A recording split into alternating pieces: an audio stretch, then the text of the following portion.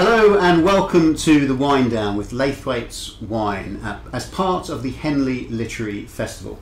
I'm joined today by a gentleman who needs no introduction, but I'm going to introduce him anyway. John Simpson, author of Our Friend in Beijing, amongst other books, which is published by Hodder and Stoughton. Hello, John. Very nice. Lovely to meet you. Yeah, lovely to meet you. And we're going to enjoy a glass of wine together. Yes. And nice colour. It's a lovely colour. I like the glasses too. It makes a lot of difference. Yes. So this one we've picked. So John gave us a steer on a wine that he might enjoy, and he just said something unusual. And then I was thinking, what was unusual for John? And then my plan fell apart, because he's probably reported from more countries than there are producing wines, certainly commercially. So I went for a wine from the Bekaa Valley in the Lebanon, which has been throughout the sort of 70s, 80s, into the early 90s, was basically a war zone, and it always fascinated me how they managed to produce wine. So this is from Domaine de Tourelle, and they were founded in 1868, and it's a blend of all French grape varieties, as you might expect: Cinsault, Carignan, Syrah, and Cabernet Sauvignon. So cheers. Here's to you, John. Enjoy. Yes. Lovely to meet you. Lovely to meet you, and thank you for choosing such an interesting wine. I mean, it's so lovely to have something from the Bekaa Valley. I had the most embarrassing experience once in 1982 when the Israelis invaded Lebanon. They flew their jets from Israel to Beirut and bombed Beirut on a daily, hourly basis at times. And I had to go from Damascus by road to Beirut through the Bekaa Valley. It was the most stunningly beautiful area, but dodgy, very dodgy then. And these Israeli planes were coming over at about 120, 150 feet. I mean, they were very, very low.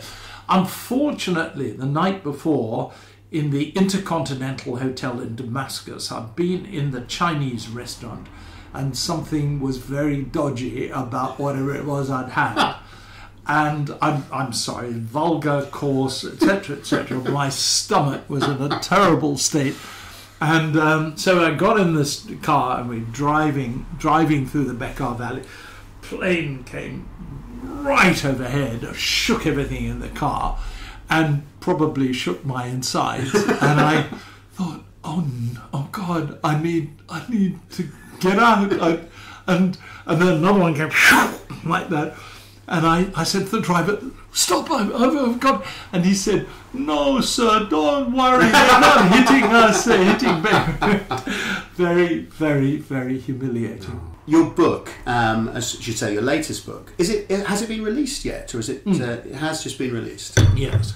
And I can think of nobody better to write a book, factual, fictional, about a foreign correspondent, about a journalist in China, and yourself. So tell us a little bit about your main character. Well, my main character is a kind of version of me, really, so that he's kind of, outlived his usefulness, dresses like an unmade bed, has got a series of collapsed relationships stretching back for 50 years. And with I hope, a certain sense of humour. He's not me entirely, and in fact, I mean, there are some major differences, but nevertheless, there's quite a lot of me in there, and it just gives me the opportunity to settle some old scores, to work out some of the bad things that have happened to me, including actually in Lebanon being tortured and subjected to a mock execution and so on. And I find writing about all this is very therapeutic. Yeah. So a lot of characters, I dare say, have lent some inspiration to your book. I don't think there's anyone in it that isn't a real person that I know. And of course, I'm afraid to say I've settled some old scores. I mean, I had a really bad time under a head of BBC, head of news, who came in from the outside from another newspaper, and wanted to get rid of me and loads of other people. And so he's come in for a bit of a wigging in the book. I mean, it's so easy, you're the god of your own creation. If you want to blast somebody, you can. Dangerous. You're going to meet these people again. I hope so, and I hope they'll have bloody read the book. No, good for you.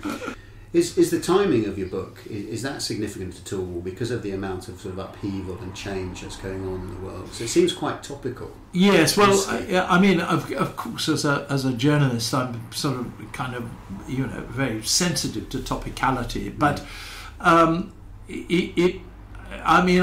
feel I've written a lot about the real China of 2021 in this, how it actually is, what it feels like to live there, what it feels like to live under a government that wants to do the kind of things that the Chinese government does at the moment. Yes.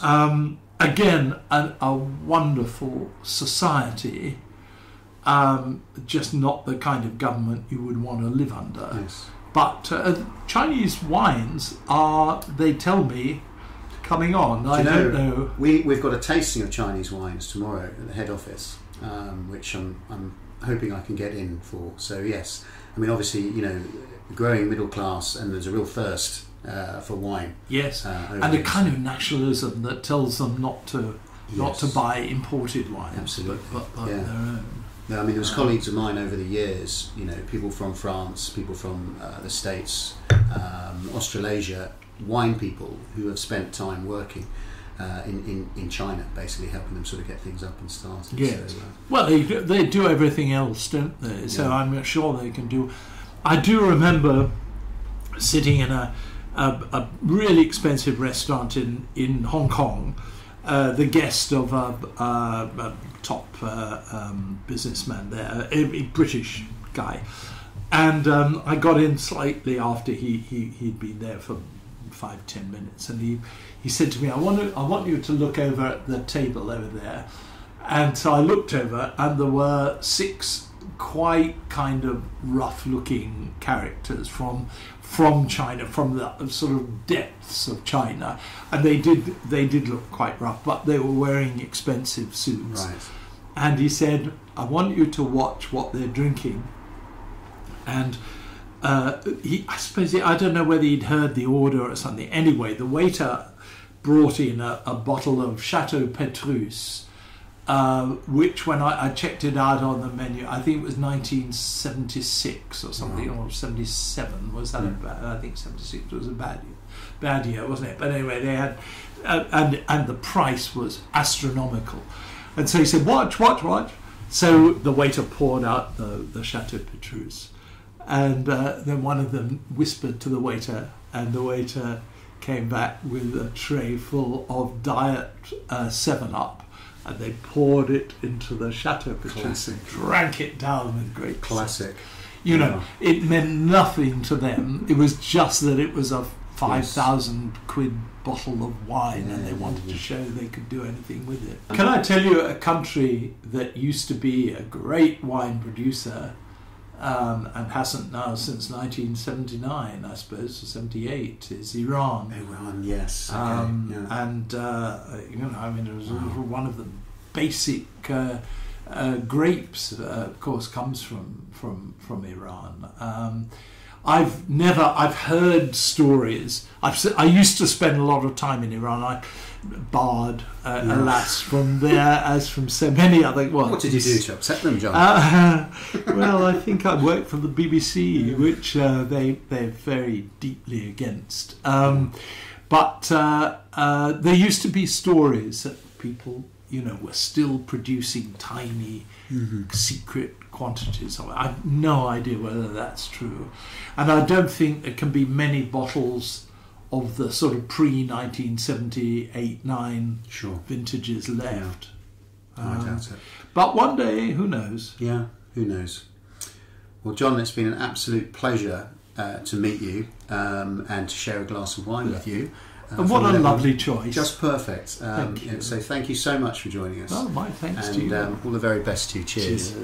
Cheers. Cheers.